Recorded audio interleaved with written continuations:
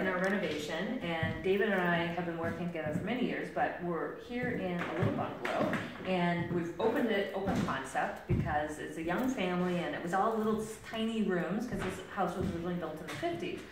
One little problem though is it was renovated in the late 90s by a different owner, and unfortunately they didn't really take into consideration that when you do a renovation you need professionals, not only professional contractors, but you also need professionals like engineers, people who know and understand structure. So one of the things we discovered when we went to do our final site analysis before the work started was you discovered that there was a metal beam put in the floor below, the basement underneath us.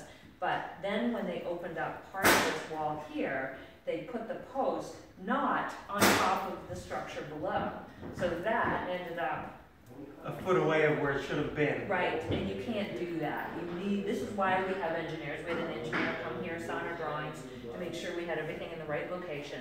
So how does this now work? Well, we essentially had to create this structure along that way in the house and tie onto that steel beam that runs lengthways. And this piece here now basically holds up. That's the support for this header right along here. Yeah, so it's no problem to open anything up as long as you get it qualified and signed off on, so that the weight and the structure is in the right place and you're following all the building code rules, which you clearly have to do.